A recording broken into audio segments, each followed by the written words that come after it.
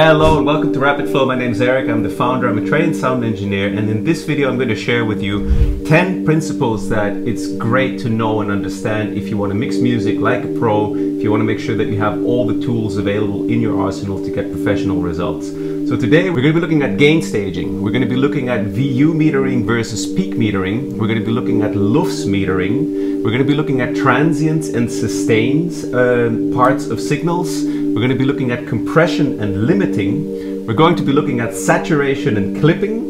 And we're going to be looking at equalization. And you know, what does it all mean with low pass, high cut, band pass, all that kind of stuff we're looking at. We're going to be looking at stereo spacing and panning. And of course, we're going to have also a quick touch on reverb and delay. So these are the basic essential tools that you need as a sound engineer. We're going to try to get through these as quick as possible to give you an understanding of what each of them does, how you can use them for your music. And I'm going to show you this with real-world examples inside Ableton. But this applies to any DAW, and you can do it with many different plugins. So let's get started on the very first thing. Let's have a look at gain staging. So what you're looking at here is a template that I make called the Rapid Flow template. And this is something that I picked up over the years, which is the importance of not having your individual signals super loud going towards your master bus. Now, if I play this track for you, let me bring up the kick and bass, etc.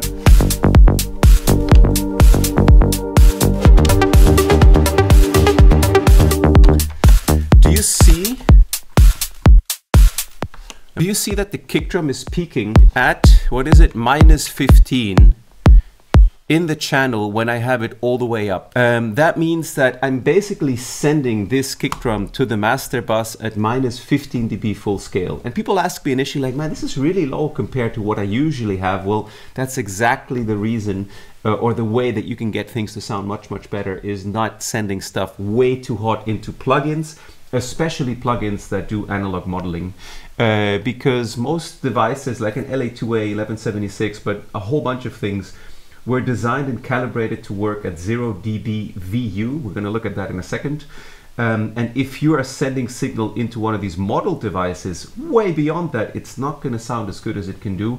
And over the years, I've also learned that DAWs tend to sound better, in my experience, when you build up the gain increasingly towards your master bus. And the extra benefit of this also is that when you remove, in this case, the mastering chain that I'm using, you have a mixdown file that still has like 10 dB full scale of headroom, so you can send it to a mastering engineer and they'll have lots of space to work with it, and yeah, won't have like a super squished, very, very loud mixdown. So first tip right here, I would recommend you to have your, if you have your fader at 0, then just check that the level inside your channel is around -15 dB full scale. That's what you're seeing right there. And if you are mixing everything from that point, your whole track will fit together really nicely and you'll have lots of space left over for your mastering chain. So let me remove my mastering chain and show you how much space is left when you start your mix with your kick drum at that level.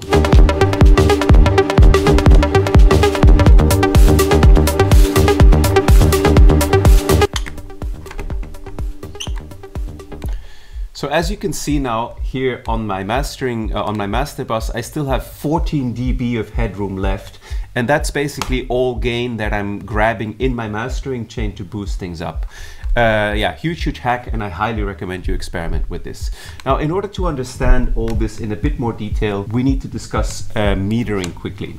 There's a couple of different variations of metering that you should be aware of. Sort of, you know, the classic, what everything started with, were so-called VU meters. Let me show you an example of that so that you can see what that looks like. There's a really great one from Klanghelm that a lot of people use. This is a VU meter, and yeah, basically this is what it all started with. If you're seeing levels around 0, that's what most of these old devices and many plugins that emulate them were calibrated to. So let's have a look.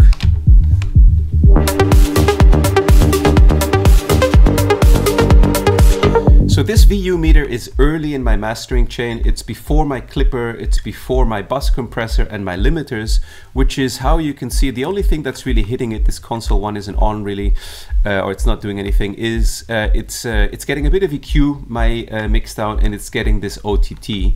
And after the OTT, I have the VU meter inserted, and as you can see, with calibration to minus 18 dB, full scale, it's hovering right around 0.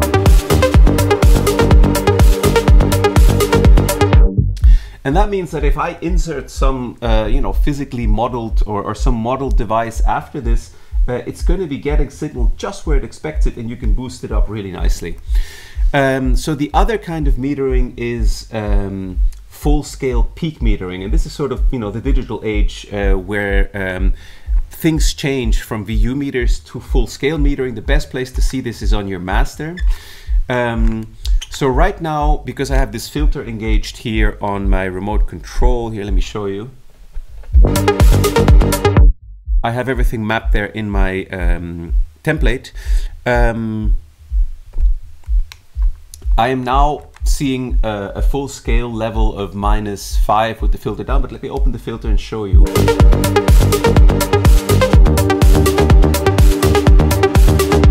So I'm just hitting like -0.2 decibels full scale on my output meter, which is, it's as loud as you can go. If you go beyond that, you start to get into clipping territory, which on your master I wouldn't recommend unless you have some plugins dedicated to that or expensive converters that can handle that well.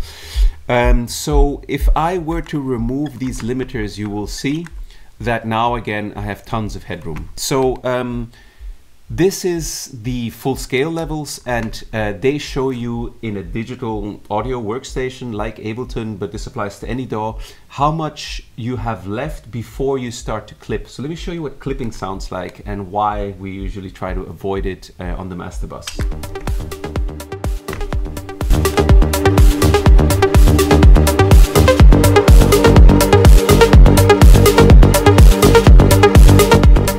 So if your meters look like that while you're producing, that's probably not a good idea. So it just starts to sound distorted. In essence, what's happening is the waveforms that are being sampled by the digital processes don't have the space to, nicely be captured, but they basically get chopped off and hard cut at the edge, hard clipped.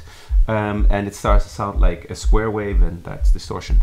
So there you go with your full-scale metering, but there is a third kind of metering that is very important for you to understand and know as a musician or producer, sound engineer, and that is LUFS metering.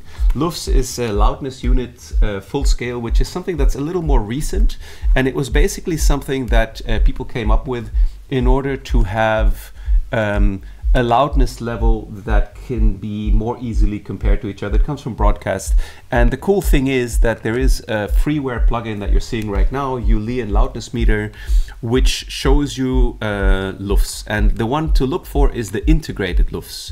You can reset it here, and if your integrated LUFS is sort of between, let's say, -10 and -8 on your final master, you're going to be roughly where most people these days do their mixes or their masters. Some people do them way louder, but I would recommend you not to do that. I'll talk about that a bit more.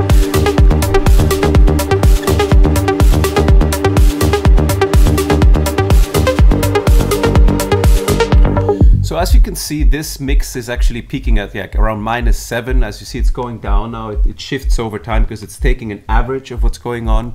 And this is a really important number to know about your tracks and your mixes. And the way to get things to sound loud and punchy like this, and this is one of the key things we're going to look at in the second EQing, is not to have too much low end. If your kick and your bass have tons of low end, getting things loud like this is really, really hard, because low end absorbs a lot of the space available to get things loud. And it's an important thing to know is that there's a big difference between peak metering, VU metering, and LUFS metering. Peak metering just shows you the very loudest part of your audio signal. VU metering is already more adapted to the way we hear it as people. It's kind of more smoothed out and average. And then LUFS metering is really taking that kind of to a more scientific level, where there's a way they calculate how loud a signal is. If you have a track that has tons of peak, very high peak information, but a relatively low VU or LUF kind of level. So it's not dense, but it's like very peaky with a lot of very hard snare hits and maybe a very big kick drum.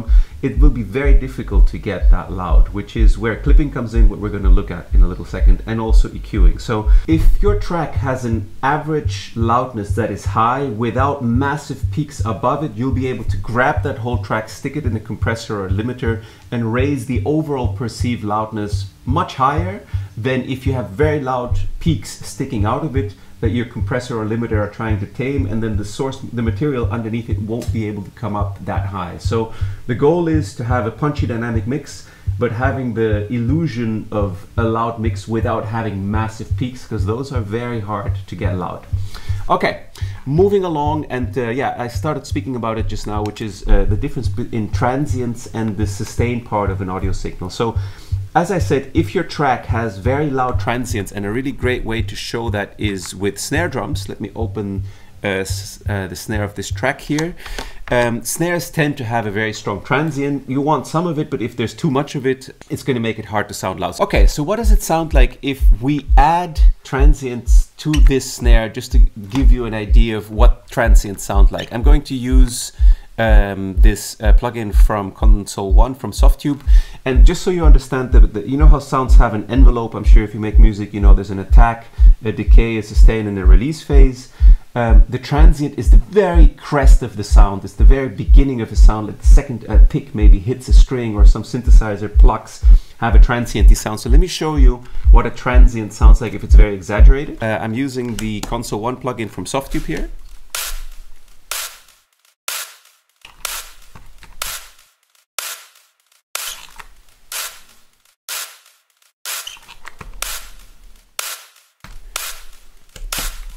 So that punch parameter makes the crest, the leading crest of the audio wave, more pronounced, but you can also manipulate the sustain part of a signal.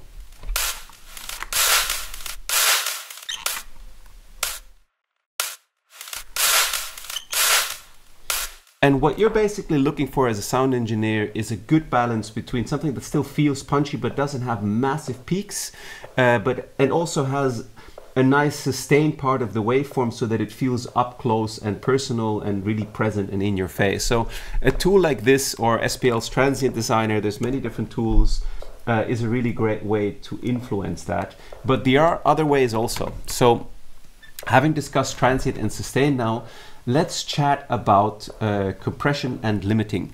I'm sure that if you make music, you've heard of compressors. In essence, what they do is allow you to automatically control the dynamics of a sound, so you can squeeze down on a sound so that it doesn't get so loud and cause these very high transients that I was just showing you. So let me put a compressor on this.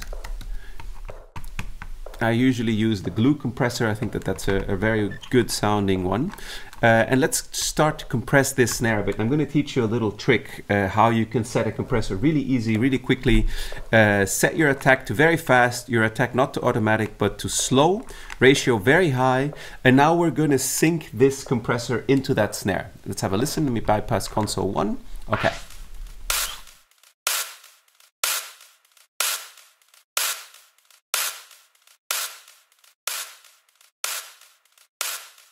Okay, so now the compressor is active, and because we've tuned it like this, we are now able to hear very clearly what the compressor is going to do. So the way we're going to set the parameters of the compressor is using the formula ARRT, art, attack, release, ratio, and threshold. That's the order of things that we're going to change. Big thanks here to Paul Stavrou, who has this technique in his Mixing with Your Mind book, which is incredible. I'll put it in the description. This is where I learned this from. So let me show you what happens when you start to affect the parameters in that way. So I'm going to start making the attack phase a bit slower so it lets through more of the transient.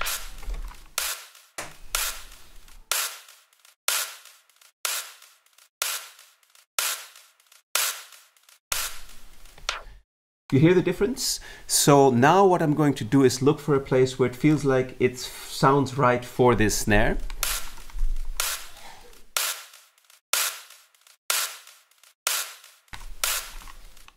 So I think 10 milliseconds sounds good. Now I'm going to work on the release phase.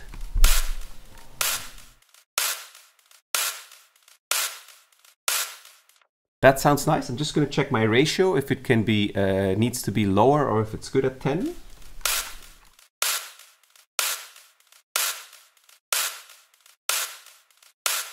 I actually like it better on 2. And with this plugin, changing the ratio also changes the way that it responds. So just do this by ear, but I hope that you realize how easy it is to hear what the compressor is doing exactly. And finally, I'm just going to check the threshold to see if that can be optimized.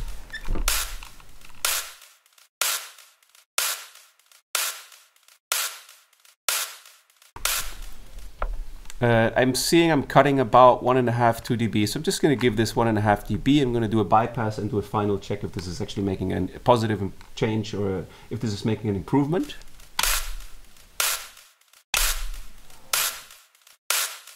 It's just clamping down nicely on the snare and getting it a bit more controlled and a little bit more present without necessarily being louder. So that is generally the way you would use compressors, very often found on anything that's percussive, basses, and slower attack and release compressors are of course found on pads and vocals and things like that. LA2A on a vocal is kind of a standard. So the other thing that I want to show you is limiting. And that is basically a compressor with a very hard knee, so the point where it starts to affect the signal, and a ratio of infinity to 1. So anything that goes over the knee gets squished immediately and completely stopped. Here right now I'm using a ratio of 1 to 2. So anything that goes over the threshold of the compressor only gets 50% through. And if I'm doing 1 to 10, only 10% of that signal is getting through. So 1 to 10 is almost like a limiter. But let's go to a proper limiter, which will be the one from Ableton, to show you this quickly.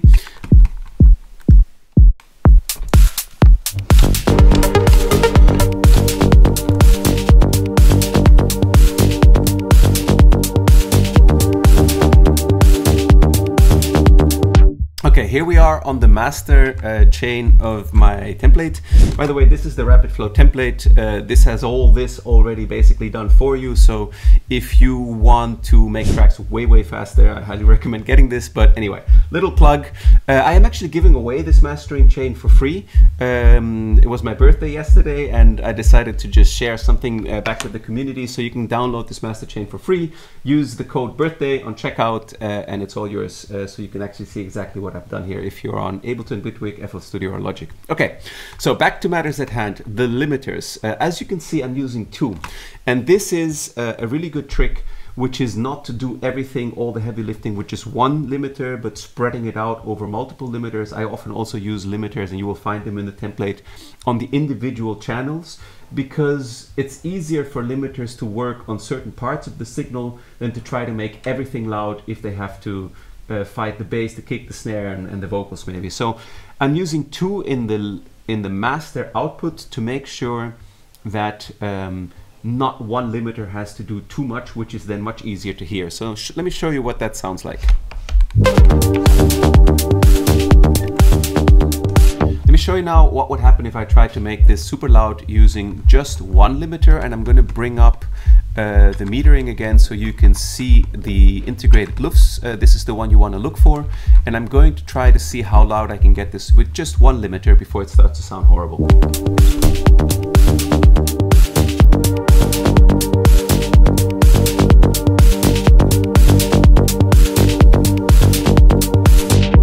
That's already at the edge of what I think is still acceptable, and as you can see, we're nowhere near the sort of 7.5 LUFS, minus 7.5 LUFS that we were before. So let's do this now with 2 limiters.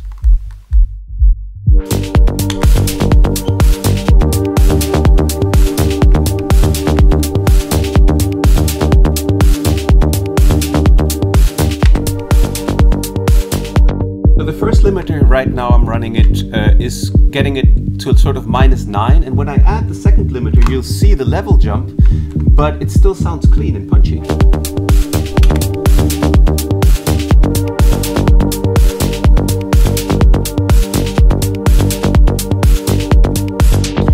So what limiters are doing in essence is the signal that's coming in is they're shaving off all the stuff that's jumping out too much and then pulling up all the signal underneath it so everything feels more loud and present and even and in your face.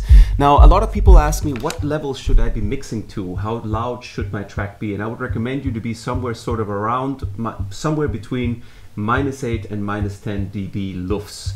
I know Spotify and Apple Music and everyone is talking about like -14 and whatnot, no peaks above -2, but in my experience, mixing, mastering music and releasing a lot of music in the past also is, if your track is mastered to -14 lufs and it comes up on Spotify, it's going to sound maybe very nice and clean and dynamic, but it's going to be lower in perceived level than the stuff that comes before and after it.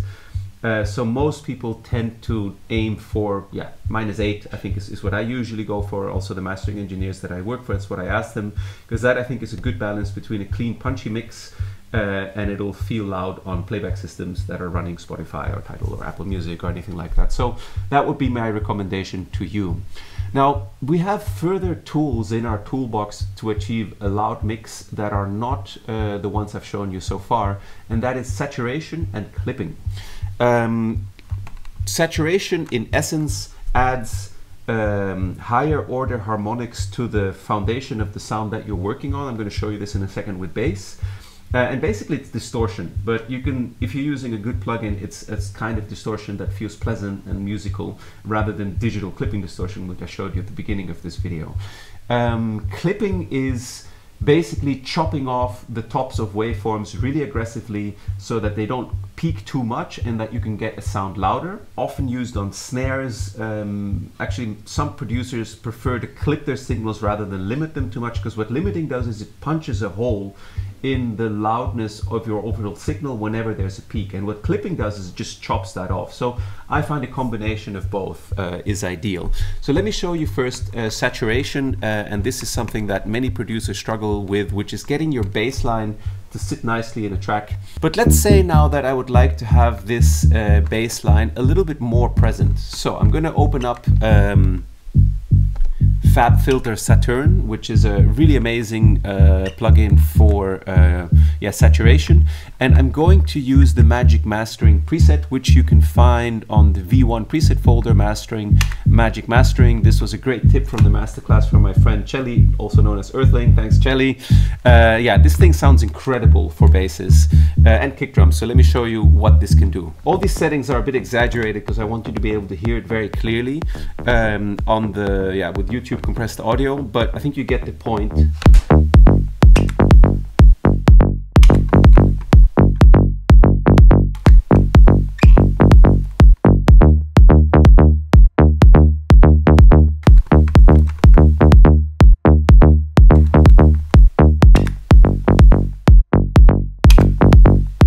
Now let me show you in the context with everything running in the track.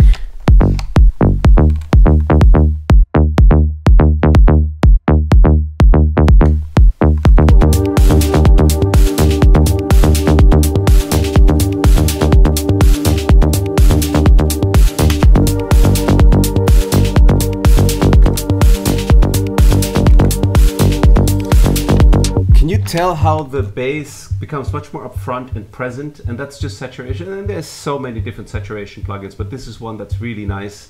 Ableton does have one, most of those have some form or other, but there's a reason why Saturn gets used a lot. Another favorite is a Decapitator from Soundtoys, also really nice. Those are two of kind of the industry standard ones. So in this video I just wanted to show you stuff based off of plugins that a lot of people tend to use for this stuff. So now you have an idea of what saturation can do for your sounds. Let's have a look at clipping.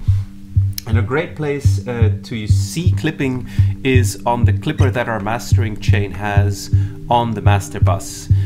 So Ableton doesn't really have a dedicated clipper, but you can make one. This is what I've done here.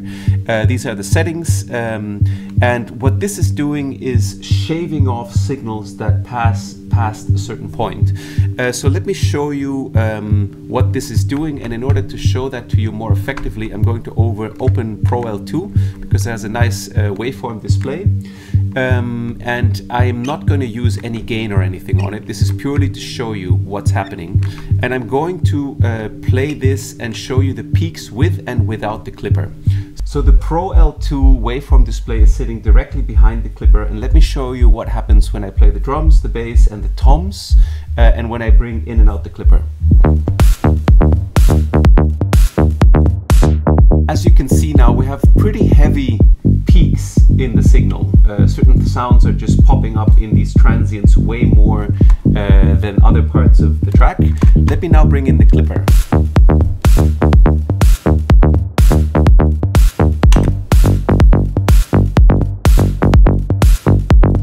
You see how the waves here now are lower in peak volume?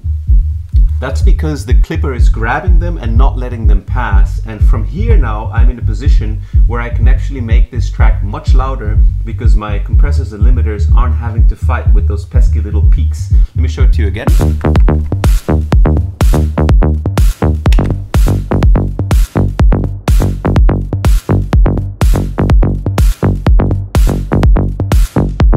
So this is like a 3-4 dB difference, but if you do this across a whole bunch of channels, it's going to really add up and make a big difference to how loud you can get your final master. So clippers not to be underestimated, kind of a secret sauce. Many producers use this. Most beginners don't. You tend to use clippers, so if you haven't tried this yet, definitely give it a shot.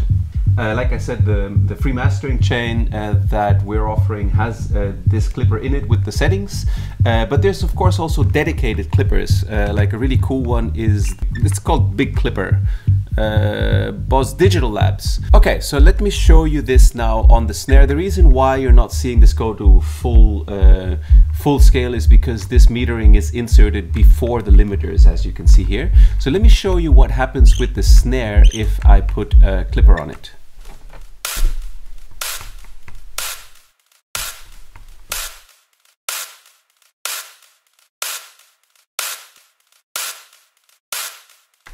You see how those transients, those peaks are being obliterated?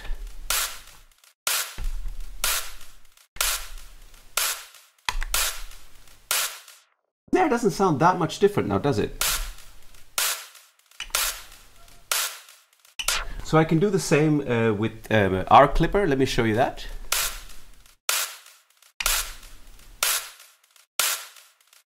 You see how it's shaving off those transients?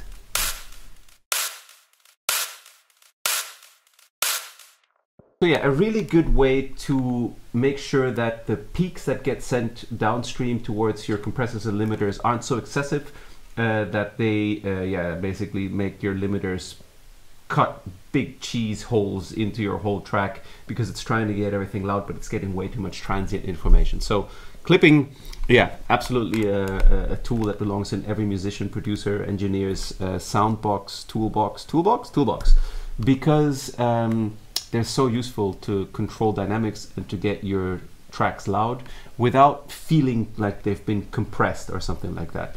Okay, so moving along now, equalization. I'm just going to switch this off and put it back to its old settings. Okay, so equalizers. Let me get rid of this clipper to keep things as simple as possible here on screen. So nice that these FabFilter plugins are so easily scalable. Okay, so we have a couple of different kinds of equalizers that you should know. And I'm going to name this in the way that I find them easiest to remember. You have low cut, you have high cut. Some people call them high pass, low pass, but I prefer to just call low cut, high cut, because then I can immediately imagine in my brain what's going to be happening. This is a low cut filter, and it cuts away the lows, or everything that's below it, as you can hear here.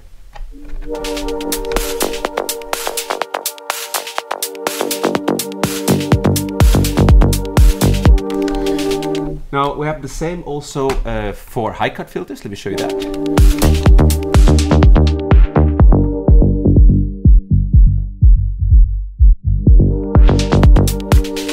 If you produce dance music, then you'll have heard this on a lot of dance floors. The reason why I'm able to do this when I'm speaking is because I have a high cut right here on the super channel, the performance effects of this template. So it's super easy for me to affect the way that the sound comes out of this template. Here, let me show you.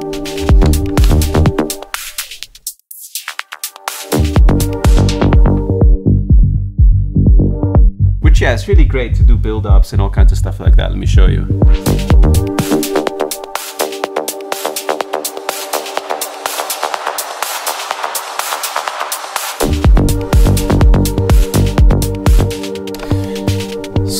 yeah, super powerful tools to be able to use, but generally EQs, or very often the original reason why EQs were made is to correct the frequency going back in the day to lathes cutting vinyl, and what we use them for these days is to make sure that the sounds that we're mixing fit well together and also don't have components that are annoying. So low cut and high cut I've shown you. Then there's band or bell EQs with which you can boost or cut, and if you make it very steep, it becomes a so-called notch filter. And this is a great trick actually if you want to make sure that your kick drum doesn't overpower your whole track. If you always have too much bass in your kick drums, just make a notch, look for the fundamental, and just pull that down. So that's the fundamental of the kick drum, and if I pull it, I'm immediately going to have way less bass without my kick sounding too EQ'd.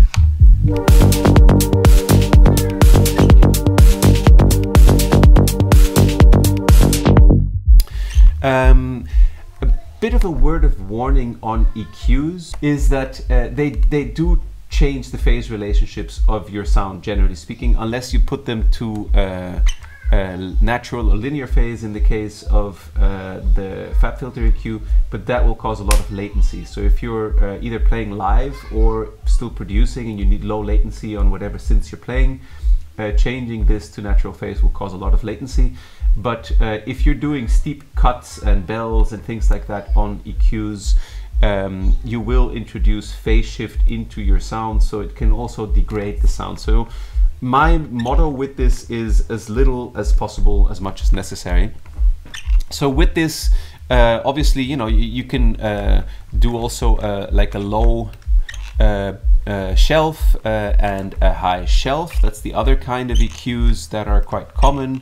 Let me grab this here. So these will just boost frequencies from the point that they're set with some overlap further down. Same here with the low one, it will boost frequencies from that point. Keep going. There's further EQs. There's like tilt EQs, which are actually super useful, but that's more advanced stuff. Well, actually, since we're here now, let me show you. It's actually, once you see it, it's so simple. With a tilt EQ, what you can do is shift your whole signal towards high frequencies or low frequencies at a certain point. And it's actually a really clean, natural way to get things to sound closer to what you need without sounding EQ'd. So tilt filters are also something I can highly, highly recommend. Let's listen to this.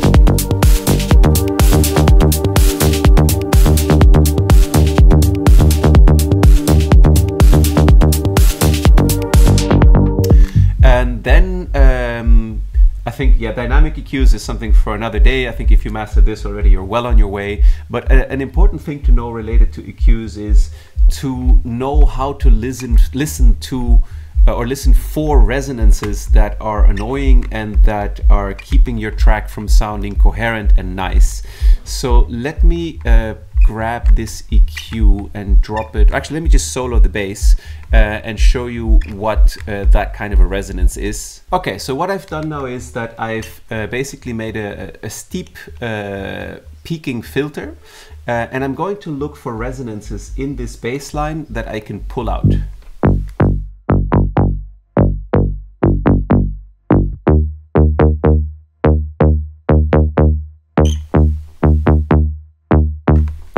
So that's one. Let me find another one.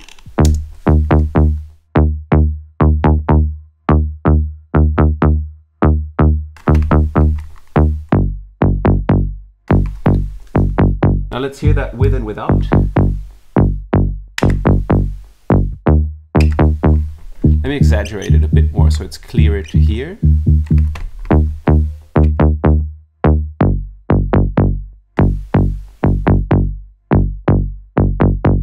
So there you have it. That's a basic overview of the most important things that EQs are good for. So your goal as a musician, producer, sound engineer is to make sure that your sounds find sort of, you know, spaces where they can coexist in a way that they don't all clash but still sound full. And EQs can be really useful tools to sculpt them so they fit well together. But you can do a lot of the work also in the composition part by making sure that, for example, the fundamental of your bass line is not at exactly the same place as your kick drum, because that's going to be very hard to EQ apart. So if your kick is at, let's say, I don't know, 50 hertz, and your bass line is playing sort of around 70, 80 hertz, they're not going to clash. So listen to that and make your life easy by trying to not have too many elements playing in exactly the same range. So the next thing that is super essential to know is stereo spacing. So the space you have to create your track has a frequency content, it has time as in when elements hit, but it also has a stereo field aspect. And if you have everything in mono, it's going to be very hard to separate things. If you have everything in stereo, it doesn't sound very stereo, and it's again very hard to separate things. So the trick is having some stuff right down the middle, which obviously, you know, often it's the kick drum, the bass, the lead vocal, but then also panning some stuff out to the sides, maybe your hi-hats and shakers left, right, and your synths maybe in stereo quite far outside. And there's some tricks and tools to do that. So let me show you some of them. I've prepared a few here, and a classic is the H3000 on the dual 910s. Let me show you what that sounds like.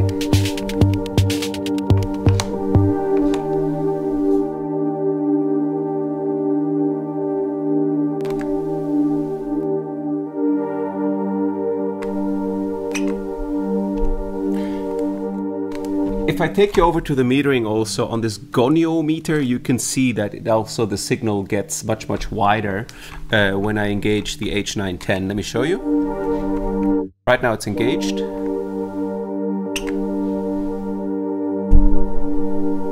Now I've switched it off. So that is a classic tool many people use, but actually the S1 Imager from Waves is also really great for sounds, for synth sounds. Let me show you that one. Let me disengage it, bring it in, and let's start at unity width.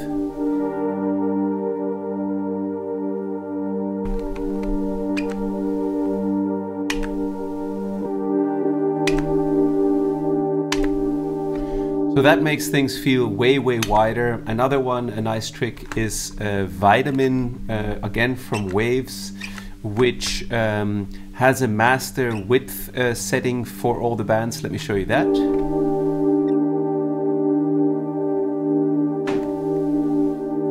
Cool thing with this is you can keep your lows not so wide and your low mids, so that you don't get, because yeah, the downside of doing this is you can get phase issues where certain sounds disappear if you're listening on one mono speaker, or they disappeared from the phantom middle of between your speakers. So let me show you the Vitamin again.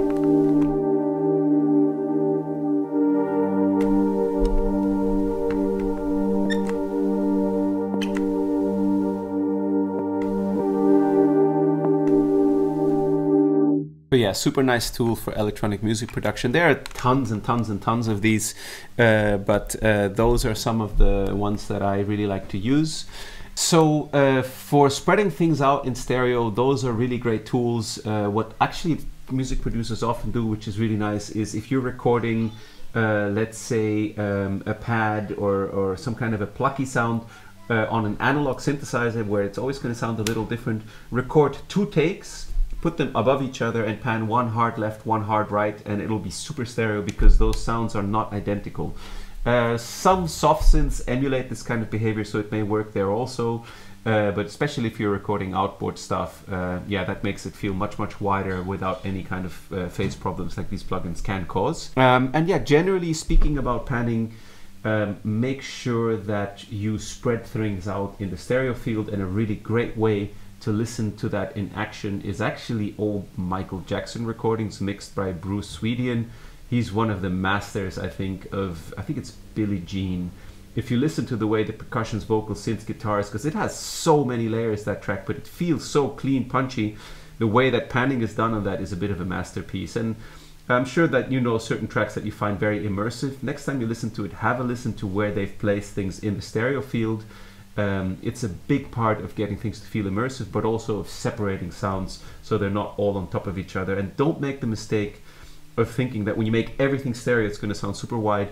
In order for something to feel very stereo, you need elements in the mix also that are not stereo, because then you can see in the contrast when something feels wide, when a big wide pad comes in.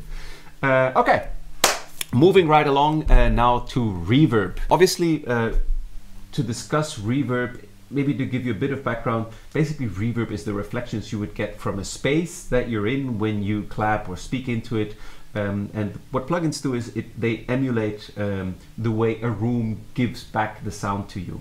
And you know, there's many different kinds of reverbs. Personally, I think Eventide Black Hole is amazing for synths. I love to use that. I also have the Specular Tempus pedal, which is incredible. I mean, there's so many great ones, but generally speaking, reverbs are used to position sounds in a space so they don't feel so dry and in your face. So I'm going to show you my 3 absolute favorite reverbs, which is the other part of mixing, is getting a spatial dimension also into your track, positioning things closer to the speakers, meaning drier or closer to the listener, or further back, which would be using some reverb on it, maybe dampening the highs so that it feels like it's deeper, further back in virtual room that you're placing it in. So these are the 3 reverbs that I can highly recommend after many years of experimentation. These are some of the ones that I've come to. Ultra Reverb from Eventide is amazing for its ambiances, which are really great for drums and percussion. Okay, so let me show you what that sounds like.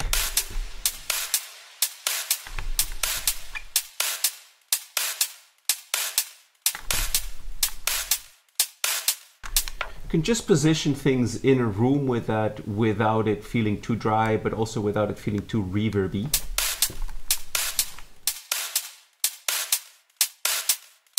Does that really well. Now let me show you my favorite vocal reverb, which is from Slate Verb Suite Classics. It has basically impulse responses that you can tweak a little bit from a lot of really classic devices. Like all the everything you would want to have in hardware is there. Quantec, TC Electronic, Lexicon, it's all there. And it's such a great combination of very versatile impulse responses, amazing for vocals.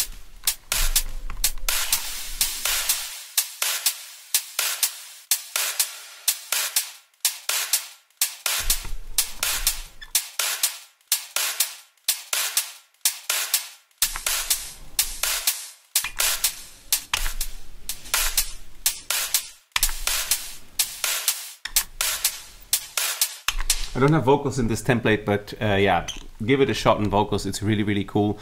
And then for synthesizers, I think, you can't not go wrong with Black Hole. Again, from Eventide, it's the one that I tend to use on almost every project that I do has this one on it somewhere on synths.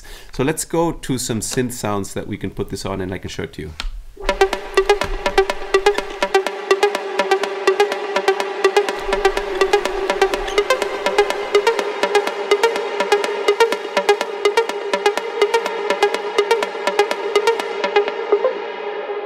Let me put that snare on it again.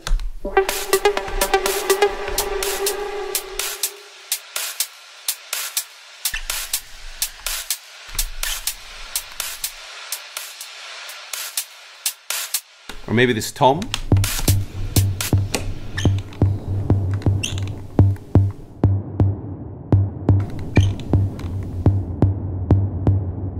Well, let's try this harmony.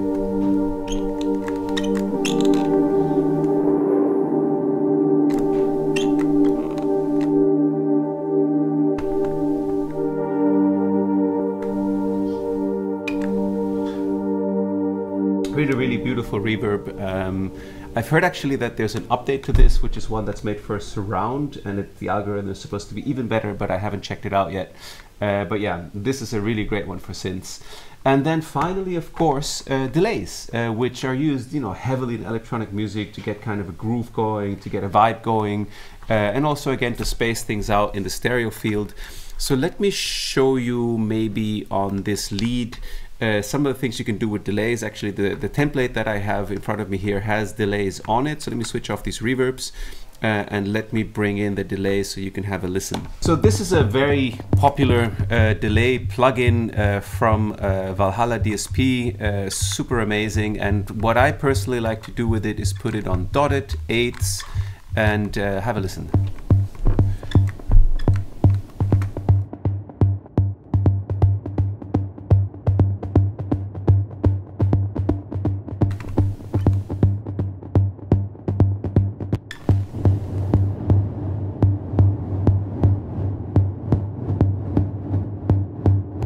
That parameter introduces something that's kind of like a reverb also. But yeah, that's a super nice delay. There's also really great ones in Ableton, but I want to show you another one which I think is, yeah, really a nice one. It's actually from Waves. It's called H delay, is it? Yeah, here we go. So again, I love to use this one on Dotted.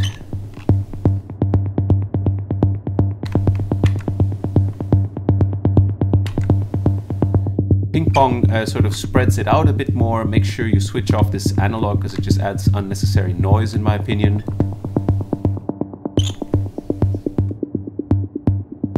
So those are just two of the delays that I think are super nice, and generally I would recommend you to use delays wherever you need to find like a cool, maybe a groove for your bass if it's feeling a bit stale. I do that a lot. Let me put this Valhalla on my bass track, and let me load up a bass and show you what that can add to a track.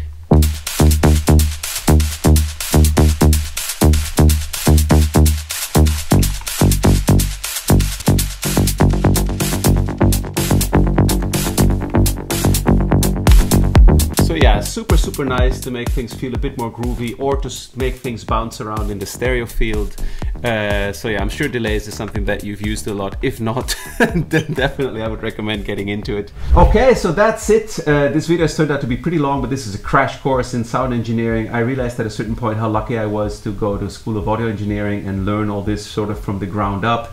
And yeah, after 2 decades of working in this field as a live engineer, studio engineer, music producer, I realized that trying to figure all this out on your own is tough, especially if the resources you have are contradictory and whatnot. And what I've shared with you today is really best practices from someone that did a formal training in this. I'm sure there's going to be comments like, no, it's like this or like that, you know, but as Joe Meek said, if it sounds right, it is right. In any case, now I hope you have a better understanding of the basic tools that are at your disposal. And if you want to dive deeper into all of this, we provide templates over at rapidflow.shop.